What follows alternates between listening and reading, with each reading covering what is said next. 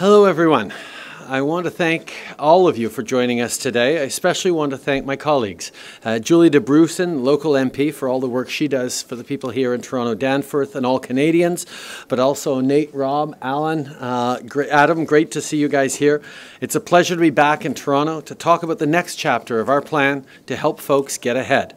As you all know, since the beginning of our mandate, our focus has been on helping the middle class and those working hard to join it.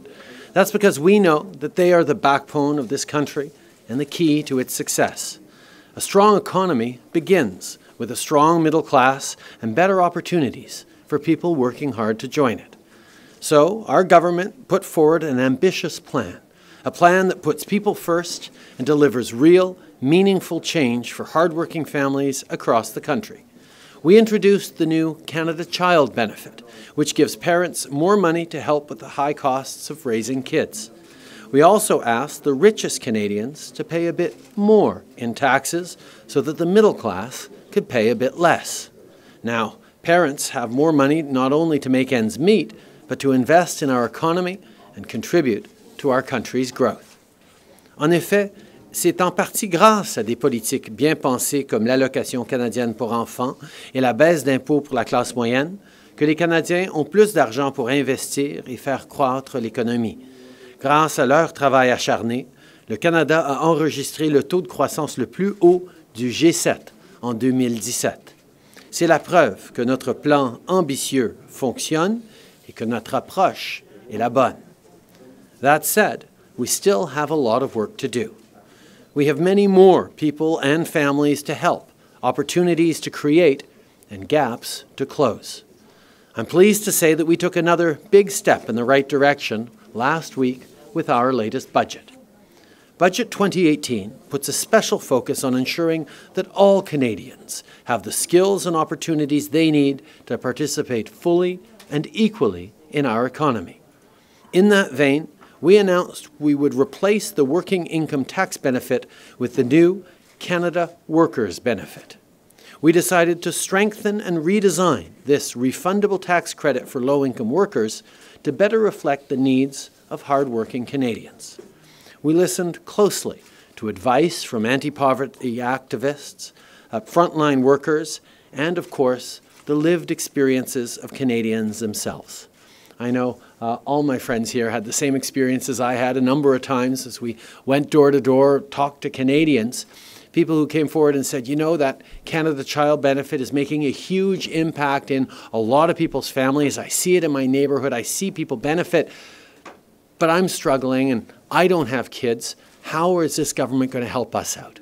Well, that's where the Canada Workers Benefit comes in. It creates opportunities and incentives and rewards people for staying and getting into the workforce. And under the old system, far too many eligible workers were missing out on claiming this benefit and weren't getting the help to which they were entitled.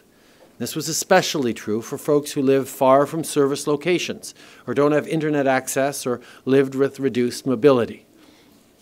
People who can come into Wood Green and have that support are getting amazing support here through this incredible community organization, but there are too many people across the country who weren't accessing or even aware that there is benefit for them.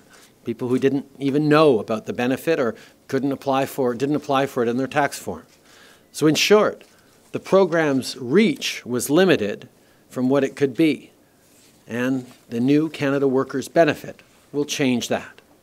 By allowing the Canada Revenue Agency to determine whether tax filers qualify for the benefit, eligible Canadians will automatically receive the help that they need. More than 300,000 Canadians will benefit from this change alone. I will also add that over the next year, the government will work on improving the delivery of the Canada Workers Benefit.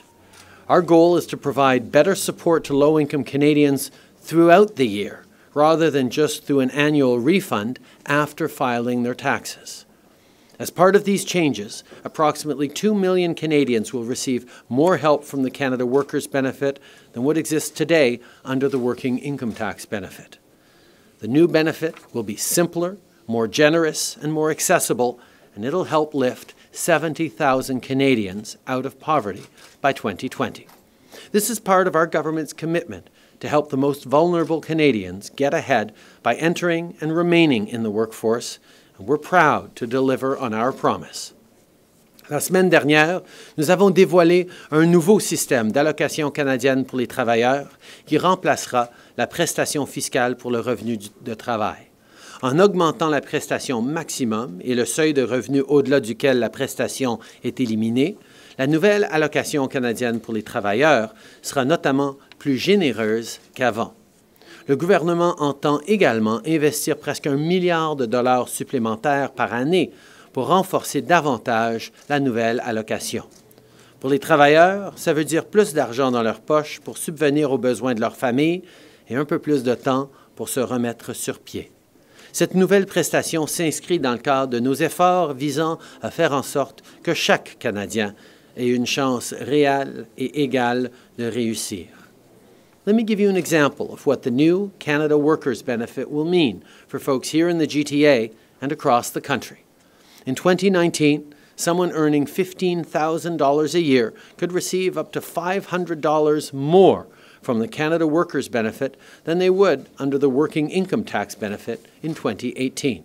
This is extra money that can be used to plan for their future and help with daily costs like groceries and rent.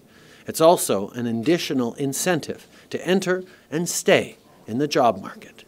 With the new Canada Workers Benefit, we're taking another step towards a stronger economy and a more equal country. My government is proud to support Canadians in times of need and help them get ahead in the new economy. We're very excited about this program and the tremendous results it will yield for hardworking Canadians from coast to coast to coast. Once again, on behalf of my colleagues, Adam, Rob, Julie, and Nate, I want to thank you for joining us here today at Wood Greens. I want to thank Anne and Steve for welcoming us here and doing amazing work in the community, work that we're happy to support and actually spread across the country as well.